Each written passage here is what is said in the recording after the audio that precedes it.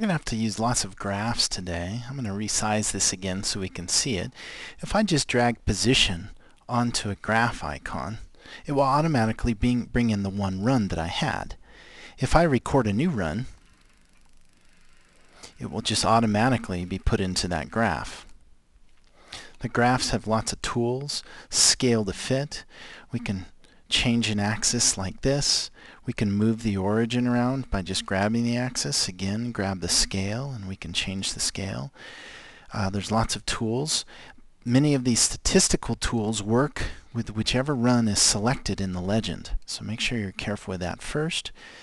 If you double click on the graph, you can turn on lots of other options that you'll need during the lab to highlight different things. Oftentimes it will be very important to show legend symbol, and also on the legend to show measurement name, because you're going to have lots of different measurements: kinetic, potential, total energy, etc.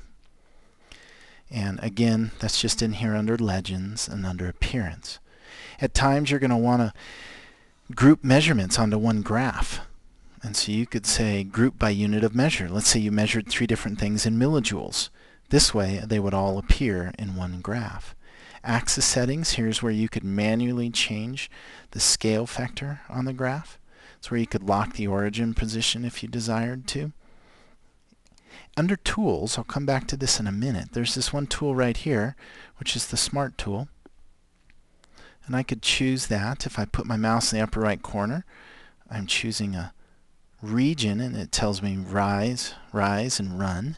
If you double click here on the graph and just go into tools, you can change your delta cursor format, that's the dragging that we just did, and say, hey, give me y over x with the result. And that saves a little bit of time in calculating, and it's a live calculation.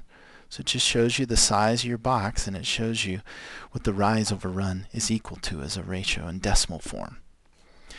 The graphs can be used just momentarily like this, and it's a good idea just to bring up a graph if you want to explore some data. To bring in a graph on a workbook like we showed earlier, you can bring in a display in the right-hand side as long as you've shown tools within the display menu. And then you can choose graph from the display choices. Right here we can just click on this y-axis and choose position. If we come over here and drop velocity, we'll see position and velocity, and then we could just simply resize our graph. To bring data within a graph, just turn it on and off with the data menu, but that's done per graph. So now I've selected the velocity graph, and I can turn run 2 on and come up here and run 2 on. We're not stuck with using time as our basis on the x-axis.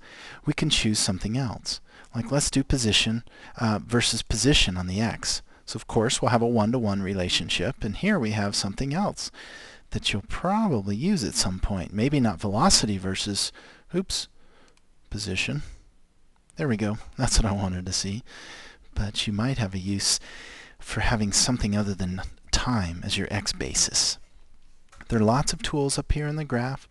The fit tool, again, is going to be applied to the selection of data. There's a text tool that you can click on a data point and type some text, and then turn on a pointer if you wanted to, and then move this text box around. It's a really good idea if you have more than one text box to turn off the border and the background just to make this more readable on the graph. And again, you can turn data on and off with this button. The statistics will be performed oftentimes on whatever is chosen within the legend if you have more than one run. Make sure that you're careful of what it is you're plotting. And again, you can just plot something else by bringing in another one. And they're just telling me that I don't have enough room on my screen because I have to change my resolution. Let's say I don't want the position graph anymore. I can just select it and remove it and say remove. And now it's gone. Be careful though that you don't select data first and then remove, because then you actually create an editable copy, and that will create a mess over here.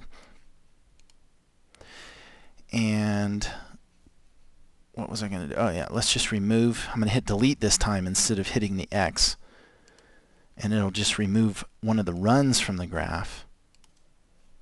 Okay, and now it's gone. If I don't want a data run at all, Like, let's say yeah, sure, I want it in the display. I don't want it in the display, or I don't want it in the experiment. Let me put it that way. If I don't want run 2 at all to be saved, I just highlight it in the summary window and hit delete on the keyboard. And now it goes away. It's gone from the graph, and it's gone from the experiment as well. Sometimes, though, it's persistent, and so you have to highlight it somewhere else and hit delete and remove that as well. Those are the basics of working with a graph. If you want to highlight a graph so it's a lighter border, you can actually choose Copy, and then go to another workbook page and just paste it in. And all the formatting that you had chosen for that graph will still exist.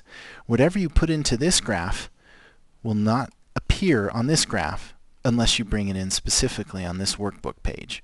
So the graph of each workbook page is independent, which is different from this graph.